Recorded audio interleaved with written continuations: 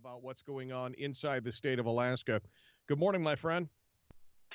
Morning, Michael. How are you today?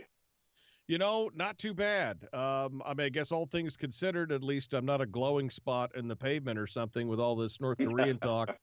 Let's let's talk a little bit about some other, kind of nuclear options that we have on the table.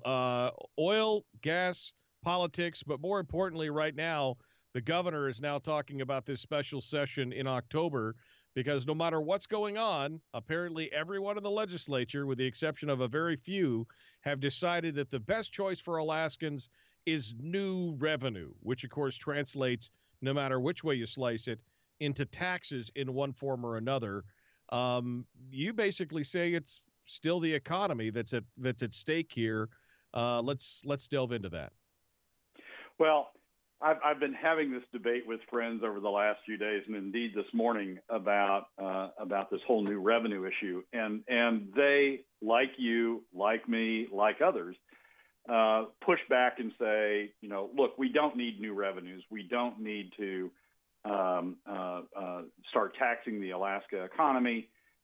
We can live within our means. We can implement Hammond 50/50, and we'll be fine. I agree with all that. But the fact is, the last 2 years now, the government, first the governor and this year the legislature, have cut the PFD in half. They've cut it substantially. And so they are raising new revenues, whether we like it or not, whether we want to push back or not. The government is raising so-called new revenues by taking money out of the private sector.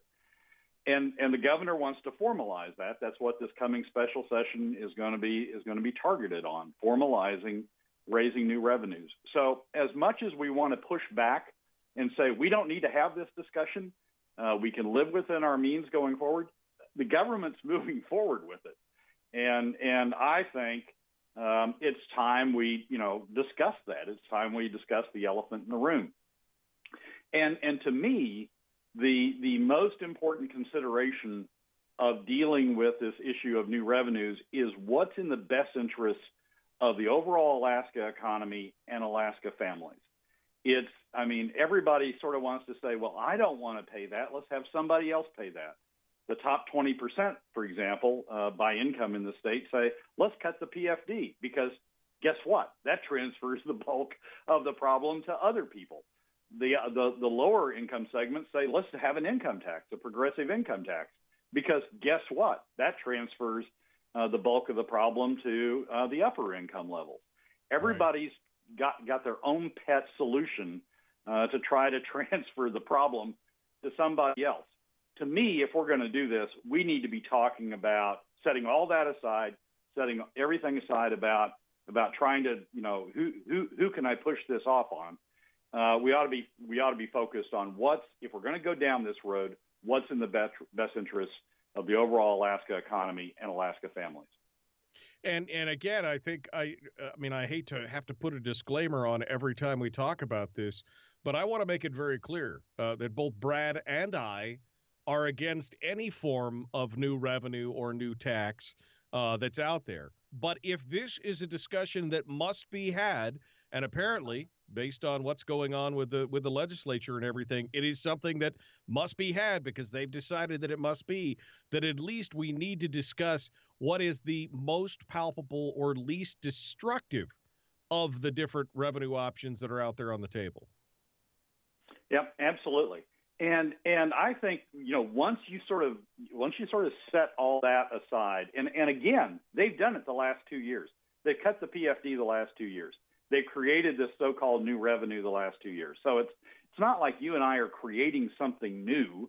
It's something the governor and the legislature have done the last 2 years. So once you get past that point, you talk about what's in the best interest of the overall Alaska economy and Alaska families. Some things become very clear very quickly. The first is cutting the PFD is the worst way to do it. According to ICER, according to all of the economic analyses that have been done over the last 2 years, cutting the PFD has the largest adverse impact on the overall Alaska economy of all of the revenue options. That's not an argument. That's a fact. ICER analyzed it. You can go look it up.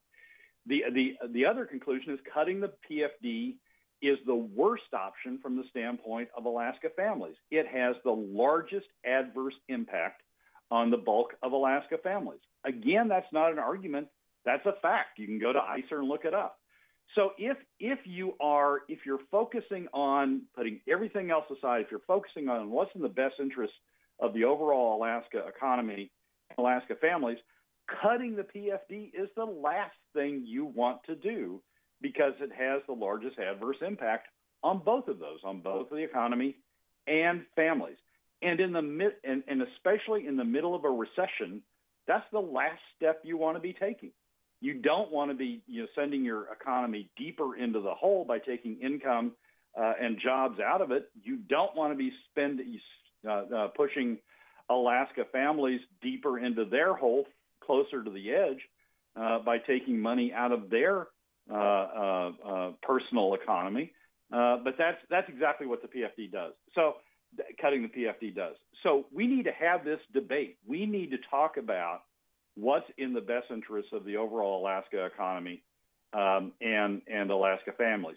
Frankly, I think it's a flat tax. I think treating all Alaskans the same, taking the same percentage from all of them, and you can do that all the way through the categories. It's not like a progressive income tax, which only hits the highest income payers. You can do it through all of the income brackets and take, the proportionate share from the low income brackets as well by withholding it from the PFD. I think that's the fairest way to do it, and it has a relatively neutral effect on the overall Alaska economy. But it's issues like that we need to be talking about as we move into as we approach this special session. Again, they've cut. I mean, the government has done it the last 2 years. We're sort of past the point of what they've already taxed us. Yeah, I mean, that's the thing. They've already taxed us. They've already put it into place. So it's already affecting us. And see, that's where people get, well, we don't need a tax. Well, they've already taxed us. This is not like the first shots in this war, this salvo have not already been lobbed. They've already done it by cutting this. And of course, now with the Supreme Court decision saying that this is just an appropriation and this is just the way it is, it opens it up for even, more of this moving forward down the road. We've got to frame this argument. And I'll be honest with you, Brad, everybody that I've talked to, this of course is anecdotal, but my sphere of influence is pretty wide. Everybody that I've talked to has been reticent, if not downright hostile, to any kind of new taxes. And when I point out that the PFD is already a tax, that just makes them even more incensed. I just think that the only people that are for this that I've seen thus far are politicians and the people in the special interests who are supporting these things. I don't see the average Alaskan being all excited about this right now. Yeah, I agree, Michael, but they've done it. I mean, it's, there will come a point of reckoning in next year's election about whether they should have done it and whether we should maintain and retain those politicians, those legislators and the governor that did this, that cut the PFD, that went to the new revenue option. That's an issue we will have in next year's elections, both in the primaries and in the general election, and we'll be talking about it then. But they've done it, and we need to confront that reality and talk about if we're going to do this, what's the best way to do it. I mean, there are those out there who I will talk to and say, well, they haven't taxed us yet. We need to keep pushing back. You do. People have to realize that the PFD cut is a tax, that right. It has impacted. It has taken revenue. It has transferred revenue out of the private sector, taken revenue out of the private sector of the Alaska economy and put it into the government sector. It has taken right. money out of the hands of Alaska citizens and put it in the hands of government. It has taken the decision process, the economic decision process, out of individual Alaskans' hands and put it in the very narrow hands of the lobbyist-influenced government. It is a wealth transfer from the private sector to the government sector. By any definition, that is a tax, and right. and we have already had that. So we just need to talk about what the best way to do it is. We're going to do this. And of course, they're going to be called in a special session. The one thing that I have not seen on the table is any kind of flat tax. Of course, the House wants the progressive income tax. The Senate wants again to tap deeper into the permanent fund and look at other forms of taxation. But nobody seems to be talking about the idea of a flat tax. I mean, one side talks about the effect on the upper income stream, as you point out, and yet those same people that talk about the downside of a progressive income tax against the upper income stream seem to be oblivious to the impacts of a PFD take from the middle to lower income classes. And so, I mean, there's just a lot of hypocrisy floating around in and amongst the halls of power right now. To some degree, Michael, I think the reason the flat tax hasn't gotten the traction it needs is because those of us who focus on these issues have spent so much time trying to say that you don't need to do any of this, and we've focused on trying to draw the line at any new revenues as opposed to talking about which are the best new revenues. And I think as a result of that, we've left the field to those people who do class warfare. We've left the people to the top 20% to say we're going to do it through the PFD because guess what? Somebody else gets to pay for it. And on the House side, we've left it to those people who say, oh no, the high incomes ought to pay for it. That's part of the reason why I think we need to move into talking about this issue because they're about to go down the road of two very bad things, either maintaining the cut in the PFD or an income tax, or in the case of the House, both. They're about to go down that very bad road because, frankly, some of the rest of us have sort of just had our heads stuck in the sand saying, no, you can't do any of that. The reason I'm talking about it now and the reason I think we should be having a public discussion about it is because I think the flat tax needs to be on the table. It's the one thing that is neutral in its effect among Alaska citizens. It's the one thing that's neutral really in its effect on the overall economy.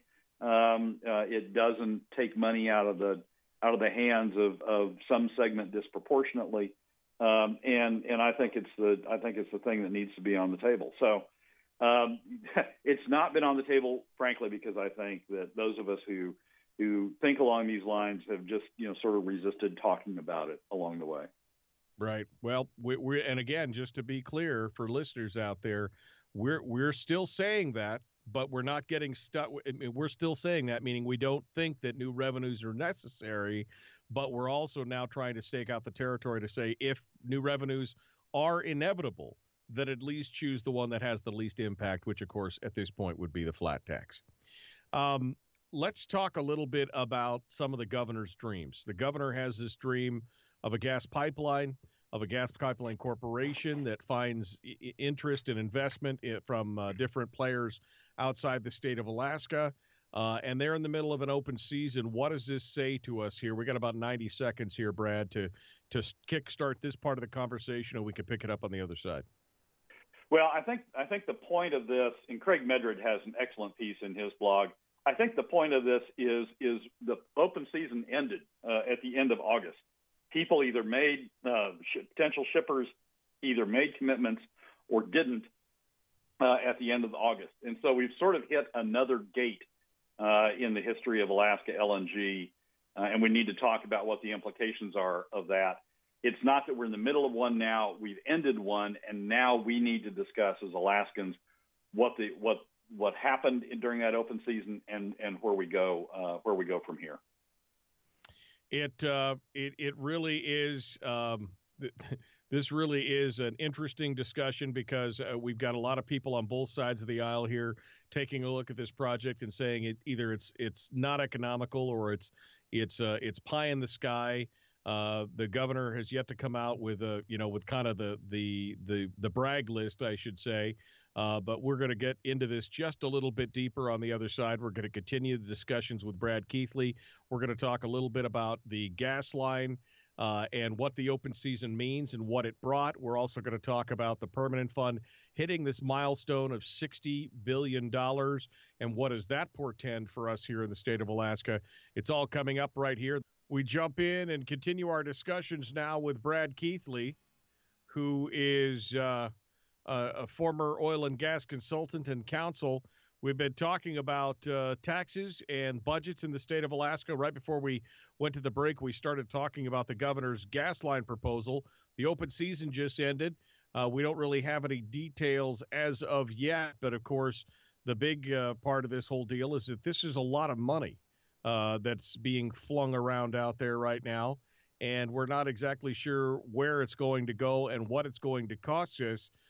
Brad is going to give us a few more details on this before we move on to the permanent fund itself. Brad, your thoughts on what you're hearing anyway about the open season and what it portends? Well, so this is another important gate in Alaska LNG. The governor has said he's not going to move forward on this project if he can't demonstrate if we can't demonstrate that we have markets for the gas and for the transportation capacity and the line that would be built. That this funding has been to try to move us forward, to get us to the point where we can go out to the markets. And that's what the open season was supposed to do. It was supposed to go out to the markets and say, hey, now is there an interest sufficient interest in this line to go forward? And then from the open season and from the market's response, you then start thinking about financing. If you've got underwriting, if you've got contracts, if you've got commitments for use of the capacity, then you can go start talking to the financial markets and say, look, here's the security, here's our collateral, in essence, for the money we need, the loans we need, the investment we need to be able to make this project work. Are these contracts sufficient to go forward? So this is an important gate. The governor's built it up. A year ago, he said he made a comment that we'd see where we were in a year, and if we weren't progressing this thing, that even he was prepared to close it down. And this open season coincides with sort of the end of that year period. So this is an important gate. I and others are going to be paying a lot of attention to what comes out of AGDC over the next several weeks as they talk about the open season and as they give an indication of what happened. The only thing we've seen thus far are two things. One of which is halfway encouraging, not really hugely encouraging, but sort of halfway encouraging, and the other of which is frankly discouraging. The first that we've seen is the discussion of the fact that the AGDC had entered into, quote, confidentiality agreements covering several markets. That was a statement that Keith Meyer, the president of AGDC, made recently. That sort of makes you think that maybe the open season has triggered more detailed discussions about entering into contracts. You can understand why there's confidentiality agreements around contract negotiations. You don't have a contract until the negotiations are finished. And so that's halfway a positive development. But frankly, you're supposed to have more at the end of an open season. You're supposed to have people who have made commitments. So sort of a plus, maybe not a whole lot. The other thing that frankly was a negative is Keith Meyer gave a speech last week or the week before to Commonwealth North that talked about the obligation of producers, that producers have an obligation, the North Slope producers holding the gas, who've developed the gas, have an obligation either to ship on the pipeline or to sell the gas to the state. We've seen this rhetoric from the state before. That rhetoric is usually designed to try to force the producers into doing something that they don't want to do. The backup plan the state has is, okay, if you don't want to ship on the project, then you sell the gas to us and we'll ship on the project. That's a very bad idea because the state is not an expert marketer, doesn't have a broad range of marketing experience or outlets, would be lost if it tried to get in the competition of marketing LNG, buying and reselling LNG. The legislature's former consultant said that would be a recipe for disaster if the state went down that road, and we agree. So if they're back to that rhetoric of talking about, the producer's obligation either to ship or sell, that would tend to lead you to believe that they didn't get the commitments they wanted, and they're now going to try to force the producers into doing something, or the state's going to step up and do something it shouldn't do. So we don't have a clear picture of what went on during the open season. The picture that is being painted out there is troubling, and we need to get clarity on what that is over the next several weeks. And frankly, this may be a gate that the project just didn't make, and we're going to need to step back and think about going in a different direction if we go in any direction at all. But we're coming to another one of these put up or shut up points. The governor himself identified it last year, and we need to figure out what happened during this open season. War game this out for us for a second, Brad, before we move on. So if he does get enough response, if there is a viable offer on the table or enough interest in what's going on, where does it go from here, and what kind of monies are we talking about? And if there's not, if it doesn't achieve that gate, what happens then? Just give me a summation in both directions. Sure. So if they got commitments, if we're getting commitments, the next step is to go to the financial markets. I mean, we're going to have to finance this thing. It's not like we don't have $40 to $45 billion laying around in a bank account somewhere that we can pull out, withdraw, and stick into this thing. The permanent fund is not that kind of bank account. So we're going to have to go out and finance this thing and take the commitments we got out of the open season, take them to the financial markets, and start tying down financing. That's really how you figure out what your cost is going to be. One of the big components of cost, and really a necessary component to figure out what the overall cost is. So if they got commitments, then we need to hear discussions of we're going to the financial markets. We're seeing, what kind of financing we're going to be able to arrange. We're taking the next step down the road, which would be the financing. If they didn't get commitments, then we need to say this approach to the project isn't working. We need to stop going down this approach to the project, and we need to reassess where we're going from here.